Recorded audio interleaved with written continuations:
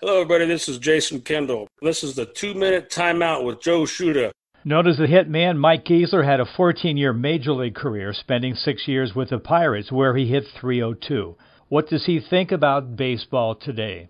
It's very, very sad time for baseball. I've never dreamed in my life that I would see batting averages that low, strikeouts up, salaries up. It's amazing. It's the analytics, exit velocity, launch angle, getting the ball in the air. Everybody's been, infatuated with the home run. But look, you got to make contact. If you know how to hit, power will come. But these people are trying to get power just to hit 40 home runs or whatever they hit. They don't care about hitting 220. It just wouldn't have been allowed back in the days. Some of the teams I played with, you would have been in the minor leagues. There's no way you could have lasted in the big leagues hitting 220. And I blame the organization. I blame the coaches. They don't know how to teach these kids how to hit. They're accepting mediocrity. It's coming from the organizations in the minor league. They accept failure. That's terrible. I hit 260 in Boston my second year there, and I felt terrible. I felt like I was never, ever getting hit. I wasn't driving in no key runs. 260 made me sick to the stomach, but I never, ever accepted hitting under 300. I'm trying to wonder in my mind, are the pitchers that tough, or these guys just can't hit? I don't know. But then I look at the guys who are hitting over 300 and doing well. I say, hey, somebody can hit. I mean, there's such a big gap between the top hitters and the lowest hitters.